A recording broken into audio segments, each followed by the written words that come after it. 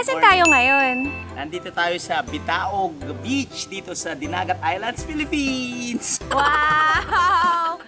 Sir, sobrang ganda dito. Ano sa tingin mo yung importance ng pag-conserve ng nature? Everything. I mean, this is our future. If we don't conserve our environment, then saan tayo pupunta? Speaking of organisms, sir, di ba ang expertise mo is on fisheries?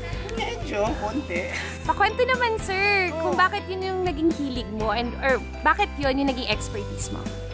Well, actually, sa una, medicine, alam mo naman, nag-biology ako. And gusto ng parents, of course, ay mag-med. Kaya lang, hindi kinaya ng budget.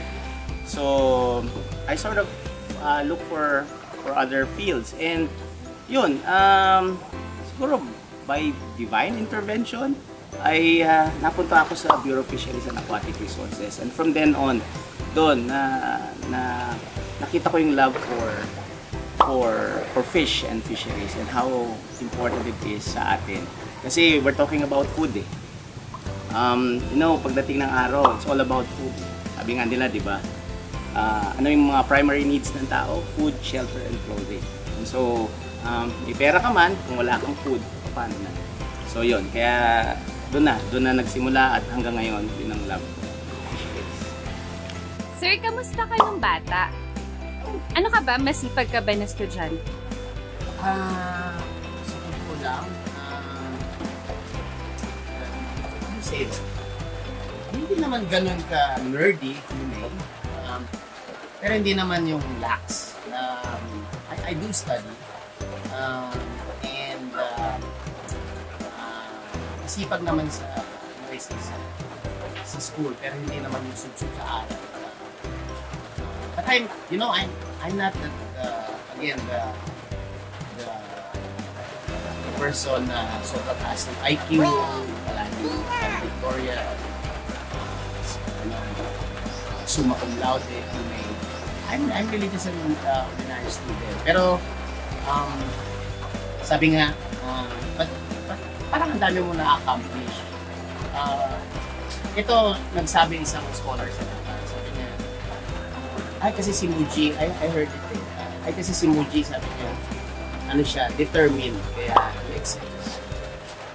And nabanggit din yun ng mother ko, kinuwento niya sa akin, nag-uusap yung sister ko, tsaka yung daddy ko, yung sister ko. Daddy, ba't si kuya? Sabi niya, parang iba. Iba? Oo, parang, yun nga, ang dami niyang parang nagagawa ng others. Kasi si kuya mo, sabi niya, kasi si kuya mo, sabi niya, pag inisip niya, gagawin niya. At sisiguraduhin niyang tatapusin niya kahit anong mga. So, nung college, nagpa-party ka rin ba? Of course! Ay, naku. You don't wanna know kung ano yung mga ginawa namin. First and foremost, I'm a member of a fraternity. Talaga? So, and then I finished that course for 4 years. I graduated as a deputy governor sa UP Baguio. So hindi lang studies, including, dealing and leading co-students, sometimes even higher batches than you. Tapos, it goes with all some parties, and kumbaga, mga activities of college students. So yeah, again, kasi inisip ko yun nga, yes, I need to pass, but also I need to enjoy. Inisip ko noon, one of the things that kaya ako nag-join ng UPROTC is sabi ko, tingin ko marami ako makukuha time management. I will learn time management. Because you have, parang parang nagtatrabaho din nun eh. You need to prepare for the training days. You also attend lectures during sa ROTC classes. And so, yun. And I think isa yun sa bagay kung bakit ngayon I'm able to do some time management. So yes, I did a lot of different things in college. pong pinakamasaya niyo nagawa bilang isang scientist? Mapabilang sa nest? Ano ba? Well, yung ma-receive mo yung thank you ng mga tao. For example, yung nagawa naming sardine management sa Zamboanga. You know, every time I go there, people would come up to me and say thank you. Ang ganyan. Ay, kayo pala yung kasama na nag-aral at na kung kaya't nagkaroon ng sustainable management yung sardines. So yun isa sa mga napakasayang mga pangyayari as a scientist sa aking buhay. Sir, kamusta ka as NAS member? Ako as NAS member? Yes. Blessed. Super blessed. Bakit po?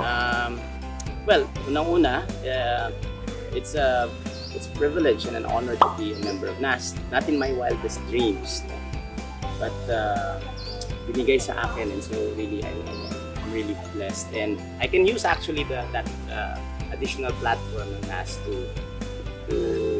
see through yung ating mga advocacies, conservation, fisheries management. Curious kami, ano bang nag-inspire sa'yo? Yes, na gawin to mga to? Nag-inspire sa akin para gawin ito. Ano kong sasabihin? Marami. Ganito na lang. Nung pumunta ako sa Japan, nagpaalam ako sa father ko, doon ako magmamaster sa PhD na. And sabi niya, "Nak, bumalik ka." Sabi niya, "Bakit, Daddy?" "Lalahanin mo," sabi niya. "Nag-aral ka sa UP at ngayon," sabi niya, "ay ang nagpaaral sa'yo mga Pilipino. Yung uncle mo, nagdidildil ng asin doon sa bukid. Kasamang nagbabayad ng tax. Kaya bumalik ka." So, yun. From then on, sabi ko, this is my place. Kasi nga, I have that advice and wisdom na kailangan tumulong sa